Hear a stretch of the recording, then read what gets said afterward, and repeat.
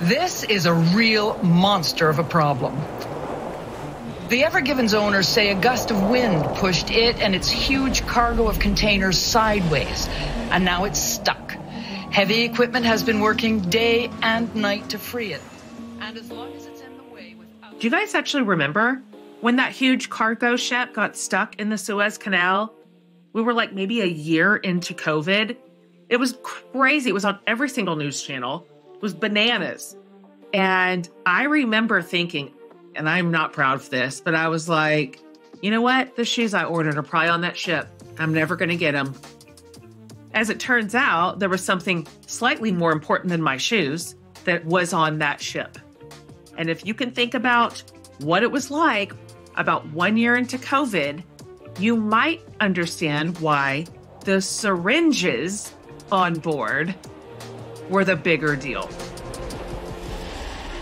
Well, syringes are sort of critical to be able to give vaccines. In fact, you can't do it without them often. And safe syringes are really important to preventing the spread of illnesses in that process. So I will take you about 20 years ago to the year 2000, where the World Health Organization estimated that there were 16 billion injection events happening in a year.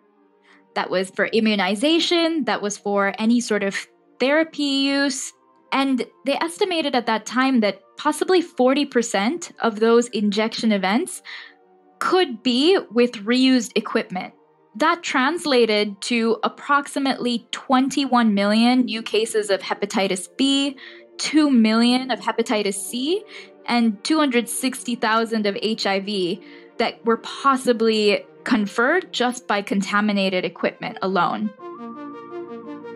Created in partnership with the Bill and Melinda Gates Foundation, this is Make Me Care About. And with me is Surabhi Rajaram, immunization markets expert at the Gates Foundation. And today, Surabhi is helping us care about syringes. Hi, and welcome, Surabhi. So happy to be here, Jen. Will you tell me more? When I say safe syringes, what I'm actually talking about is a syringe called the auto-disable syringe, which has a special feature that physically prevents the user from being able to withdraw the syringe again. They're very cool because they're a silent or passive innovation like airbags in a car. So healthcare workers don't even need to think about activating it. It's just a built-in safety guard. Exactly. An auto-disable syringe is qualified by 3 key features. The first is that it has a reuse prevention or auto-disable feature. And so this feature physically prevents a person from reusing the syringe. The second is that it has a fixed needle. This is similar in that the needle cannot be removed and plugged into another syringe for use. And the third is that it has a single line marking, or it's fixed dose. That means you can only draw 1 volume with that syringe. Wow. So when did auto-disabled syringes become a common thing? So really in the 1980s, HIV was rampant, especially in low and middle income countries. It was in epidemic form. And at that point in time, syringe reuse was a huge driver, especially in immunization campaigns of HIV transmission.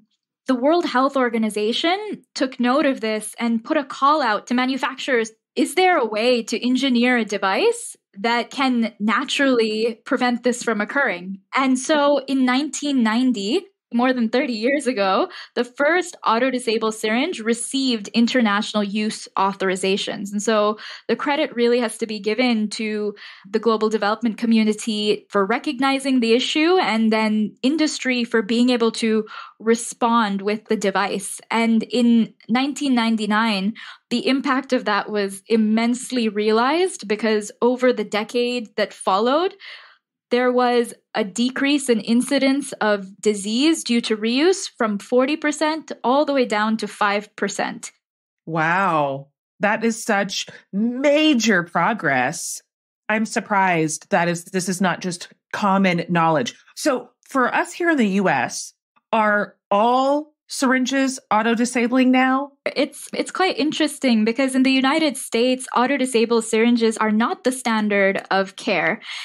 What's often a vaccination experience in the United States is that you're used to seeing a syringe with the vaccine already pre-filled inside it. And one of the ways we do practice safe injection in the United States is by having a pre-filled device, because technically, once that vaccine is exhausted, it's easy for a healthcare worker or a nurse to throw it out. So there are auto-disabled syringes that are used. There are other safety syringes that are used that prevent, say, a needle stick injury, getting poked by the needle, right? But it's definitely not a policy everywhere in the United States. You just mentioned briefly the risk of either over or underdosing. How often does that happen, as best as you can track? It's very hard to track, as you mentioned, but there were definitely many stories that rose up to the surface during the pandemic. It was a new experience in the United States because instead of the pre-filled syringes, we were drawing COVID vaccines out of multi-dose vials. So some vials had, say, 10 doses of vaccine or 5 doses of vaccine. And at the point in the pandemic where there were not enough vaccines to meet the demands of the population, many providers were trying to squeeze every last drop of vaccine out of the vial. Unfortunately, if you don't have the right syringe to be able to do that, you end up inadvertently underdosing. That was a recent example that happened all over the US. So there are many incidences of that. So, all right. I bet some of our American listeners are wondering this because I'm also wondering this. How does what happens with syringes and diseases across the world affect us here in the US? Or does it? Absolutely, we are. I mean, diseases don't know borders. And we've seen in many ways, with especially the globalized world we live in, crossing borders is nothing for a disease, doesn't need a plane ticket. And so anytime there is increasing transmission of a disease anywhere in the world, we are all in it together.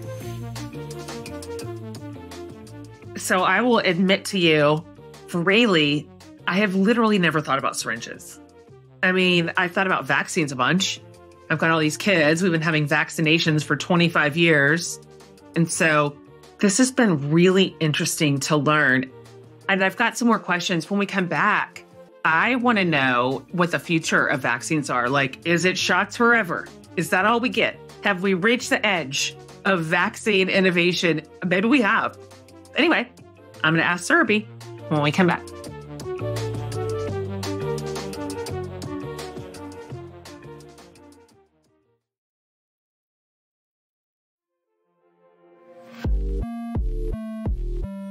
This is Make Me Care About. I'm Jen Hatmaker, and with me is Surabhi Rajaram, immunization markets expert. And today, Surabhi's telling us all about syringes.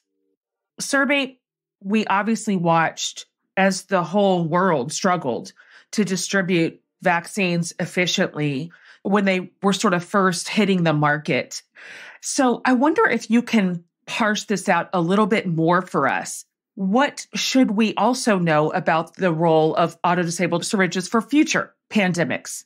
COVID brought us many challenges and many limiting factors. And in the frame of vaccination, you don't have a vaccine without the associated syringes and without the associated cold chain equipment to keep that vaccine cold. And so what we saw, especially with regard to syringes, is that when vaccines became authorized and hit the market, syringes had to keep pace with that manufacturing. And historically, the syringe market was quite calm and always rose to the demand. So we went from a very predictable frame to a highly unpredictable and volatile scenario.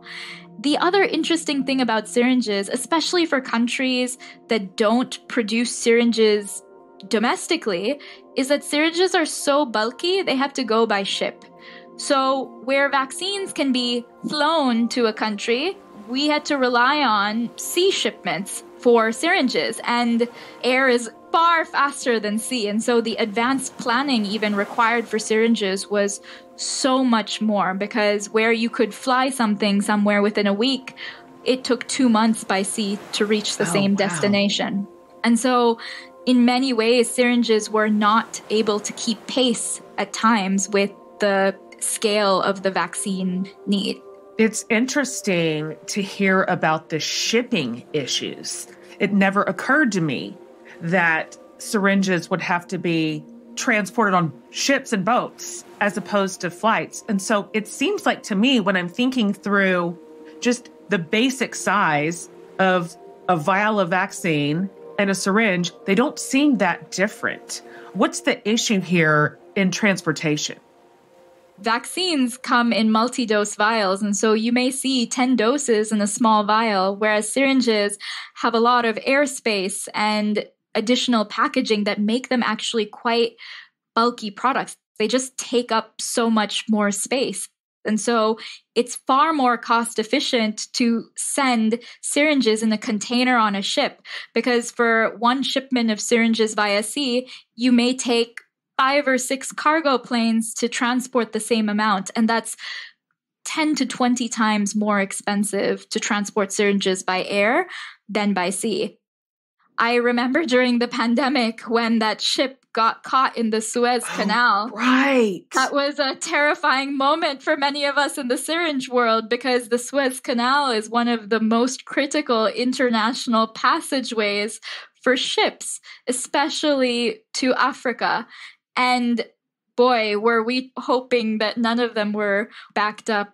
That is so true. Most of us in America were watching that story unfold, and we were worried that the shoes we ordered weren't going to get to America. And meanwhile, your team is going, the syringes. Wow. That did not even occur to me. It was like, God, this is the last thing we need. We tried to predict everything, but we could not possibly have predicted a ship getting stuck in the Suez Canal. It's the craziest thing I ever saw.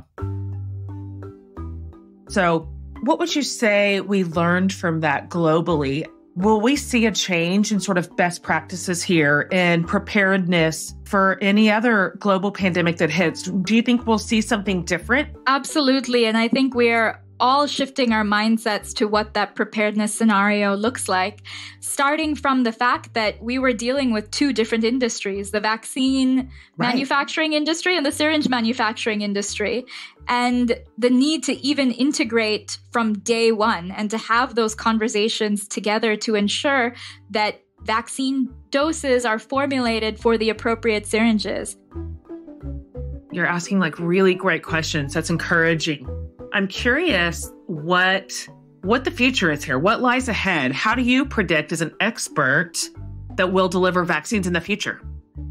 I think that definitely auto-disable syringes are part of the near future. There's a lot of current reliance on them, and it takes time and money and effort to reformulate a vaccine.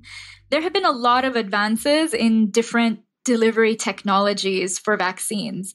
One of those is a nasal mode of delivering a vaccine. So through a nasal spray feature, there has been a lot of groundwork laid for technology called microarray patches. So I'm told that if you go to a drugstore, you can find like a pimple patch that is quite similar to a microarray patch. Sure. That zaps your pimple overnight. But think about it as a sticker that you put on that is able to deposit the vaccine through your skin. So there are a lot of new and interesting technologies on the horizon to look out for. But I think, that transition is going to take a little bit of time, but definitely in the works. Surabhi, thank you. I never expected syringes to be so interesting. Thank you so much for the work that you do, the care that you give it. So happy to have had this conversation with you. Likewise. Thank you so much for the opportunity, and huge thanks to the team that stands with me in this work as well. You guys, I think I'm just glad to be alive at the same time as Surabhi and everybody in her industry trying to figure out how to make us healthier and safer. Aren't you? We are living at a time with some of the greatest. Lucky us. Make Me Care About is produced by Jesse Baker and Eric Newsom of Magnificent Noise. Our production staff includes Sabrina Farhi, Hiwate Gaetana, Julia Nat, and Kristen Mueller. Our executive producer is Eric Newsom, and I'm the host, Jen Hatmaker.